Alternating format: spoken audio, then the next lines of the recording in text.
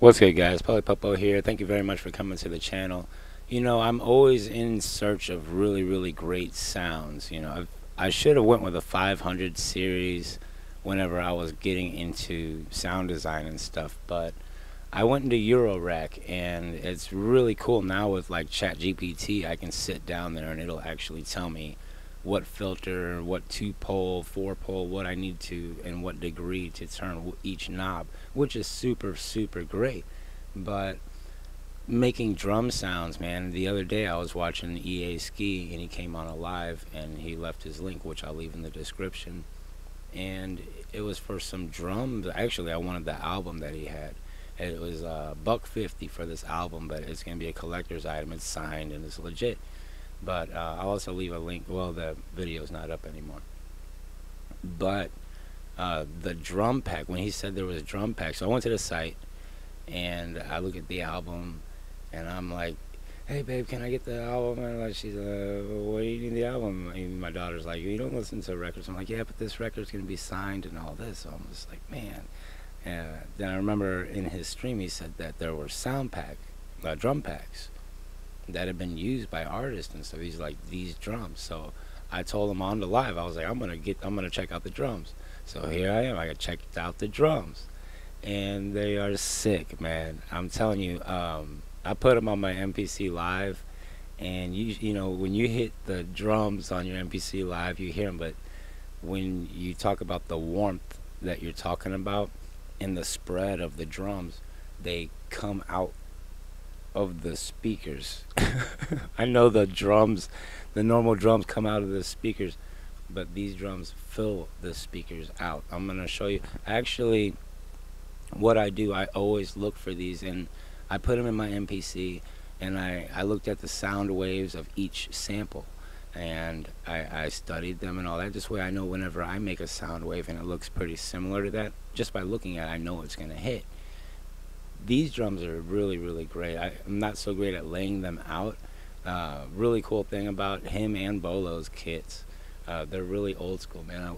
It took me back to the MPC XL when I really didn't even know how to assign something to a pad, and you have to put your drums on the pads and everything. So I know the layout of all the basic sample packs, and you know me, I put sequences over it. I'm not a very good drummer, but these drums are phenomenal, and I want to learn how to make them. So what I did, I went ahead, and I'll show you on the computer here. I made a sample pack. All I did was use the expansion builder, and I dragged your files, EASKey's files, into the expansion builder, and then I went to his Instagram and put a picture. I downloaded it and blah. Now I got an expansion pack. Let me show you what it looks like. These are some really good sound designs that I got in here. Okay, guys.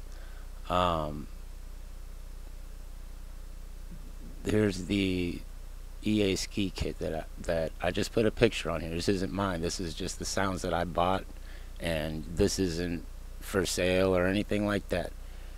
This is just for me to have in my MPC, because I dragged it in here and it just popped up a bunch of files, and I was like, well, I don't want the files. I wanted to be able to pick the sounds through here.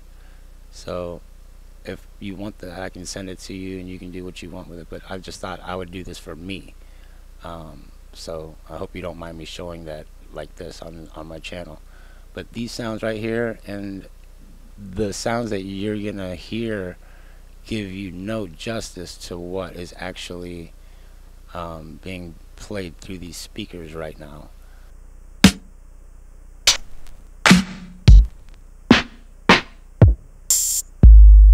Those are just a few, guys. I'm not gonna play them all on here. He's got some breaks. It's super sick, man. I've even chopped up some of these on my MPC live. I'm going to show you that in just a second. I want to kind of give you you know what I'm saying. I picked these samples, right? Let's say I click on this one, and I click that sample, and I go to my sample edit, and as a student, man, I like to look. I really do. I like to look at this stuff. I get in there, It looks like this tells me that there was like a limiter or some kind of compression. I don't know too much about it, but I know that I need my stuff to look like that. And I do have some really good sounds. I've made a couple of packs, my 8-bar beats pack, like if I load this bass right here and I click on that, it's got a really nice fat. I made some really nice sounds. I worked really hard on them. But this right here, man, these things right here are sick. You just, like this one. I don't know if it's the software or what, but it looks like it's going up and down, up and down, up and down, rounding off. But in any other DAW, it's really nice. And you can even see the bottom end curving down here. If you can, I really get into that. I don't know what happened here, but it's dope, because then if anybody's using these drums and he comes back and looks and be like, nah, that's me. I did that. But this is super dope. So I want to say go out and check out these sounds, man. Support them, because I'm really looking forward to somehow I'm going to get my hands on an SP 1200. I'm sold on that. And if these drums came through there, I don't even know if these drums came through there. I just know that you can tell the work that was put into these drums. And I really like the fact that you make us work to put them on the pads, because come on, dude, a real MPC shouldn't even have sounds in it. You should be putting sounds into it.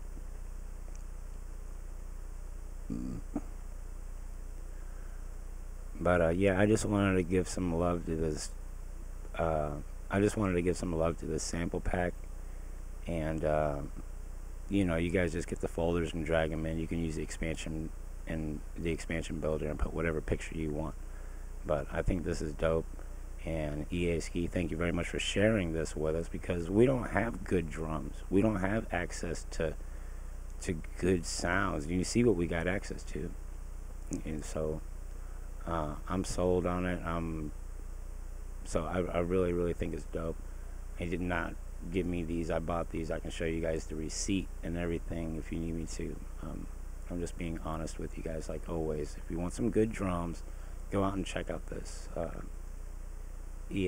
easki.com. I'll even leave the link in the description. But what I'm saying is that I have to use, like, I don't have my MPC hooked up to my mixer. You know what I'm saying? I don't even go that far, because I don't have this. I just don't. This is more of a control. It's controlling everything in my studio. Now, the ambient piano sounds, when it comes through my room and it hits through all of this stuff, it's got to go through my modular gear, my keyboard.